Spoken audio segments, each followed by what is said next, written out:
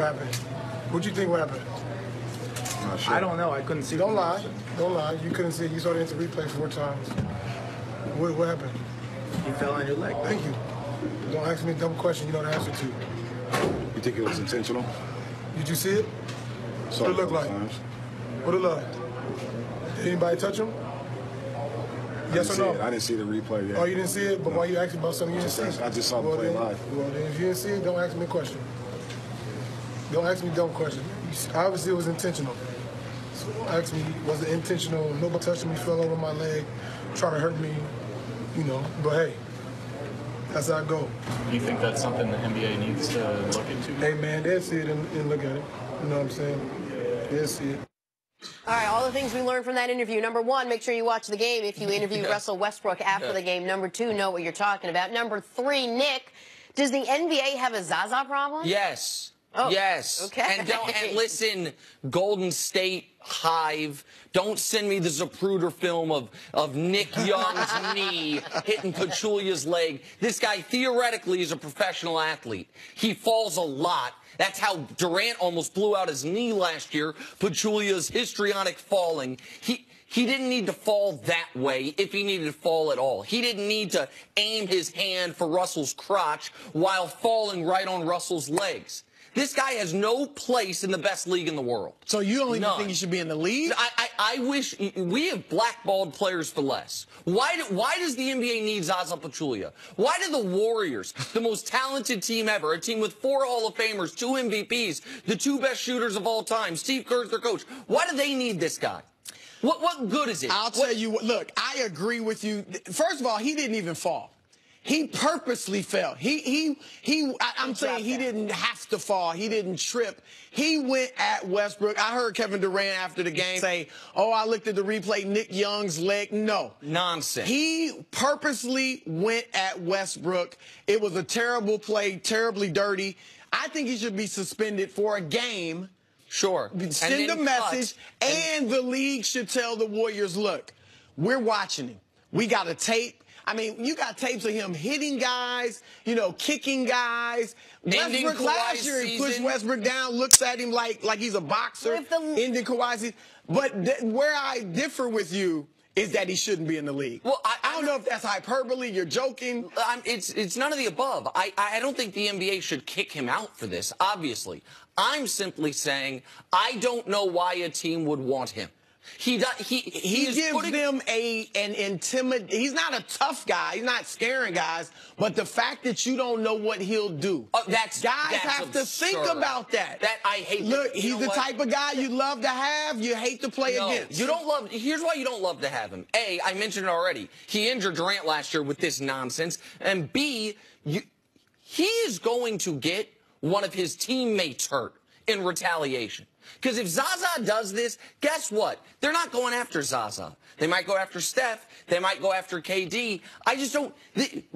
He ended Kawhi's season, and Kawhi, by the way, hadn't been the same since. Now, I know that was an ankle injury, and there's a quad injury, but I've talked to enough doctors about the kinetic chain that when you deal with an injury to one part of your lower extremity, sometimes the rest of your body overcompensates.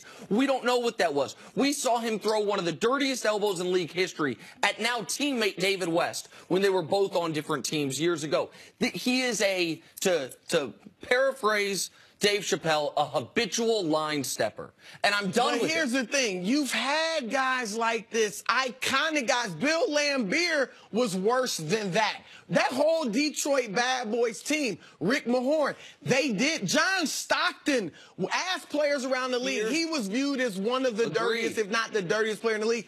I'm not saying I like what he does. I'm just saying we don't kick him out of the league. Here's the difference between what you're describing and Zaza. First, you mentioned 3 guys on the Pistons. They were called the Bad Boy Pistons. They were considered a dirty team, and the league was different. Then you mentioned John Stockton. Absolutely no question. One of the dirtiest screen setters ever. That guy was also awesome at basketball. He was a great one of the 30 So because he's not a star, he shouldn't be in the league? That's why he's in the league. Exactly my point. If your only reason for having a roster spot is your team gets a mental edge because other players are afraid you might intentionally injure them, why be out there?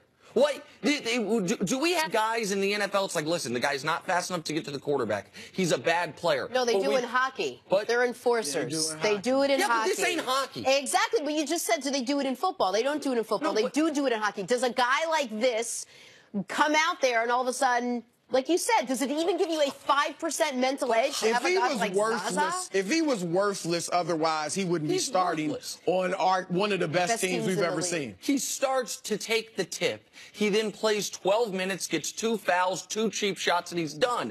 Should the Warriors need him? They have JaVale McGee. Why do they have him? Maybe because they got a bunch of soft guys and they need this guy there. Well, Draymond's not soft. No, Draymond's not KD soft. actually is looking a lot tougher than I ever thought he was. I shouldn't have said they had a bunch of soft guys. That's probably unfair. They shouldn't need him. Golden State, you're the Would they be okay without him? Probably. I mean, you're not playing JaVale McGee 30 minutes a night, that's for sure. But look, they know what they're doing. And it's not just for the middle age. That's part of it. But it's not just for that.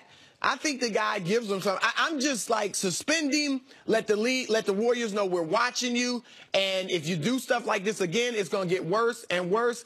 But you can't just kick him out of the league. But he's done stuff like this. So is the league doing enough to get rid of guys like this? Because there are. I just want to be clear. It's not guys like this. It's this guy. He's the single dirtiest player in the league. He went after Kawhi and it worked. He tried. What if he broke Russell's ankle? No, I'm with you. 260 pounds. It's a terrible falling play. on him like That's why there should be some type of suspension. And will there be, or are we past the point where the league would look at this now? I think they may look at it, and because now there's such a hubbub about it, I think they may suspend him. There has to be a line, man.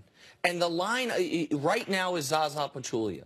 He plays on the most high-profile team. He has nothing in common, skill-wise, basketball-wise, of anyone else out there. Well, all he's out there is to set dirty screens and to do things like this. He's a basketball player. He's an NBA caliber basketball player. He is a replacement-level guy that if he went down for the year today, you would not. How's he starting on the best team in the league? Because they don't have the money for a real center. Chris, if he was injured, 1 second, Jen, if he was injured for the year today, would that change your opinion on the Warriors being able to win the title? No, but that doesn't mean he's worthless. All right. I can say that about half their roster. All right. Half their roster is not doing this. It's not doing this. It's bad for the league, man. Say it with me. It's bad for the league. We're going to agree to disagree. How it used to be. Coming up, it's been so many minutes since the Super Bowl. We're still talking football. Des Bryant speaking out about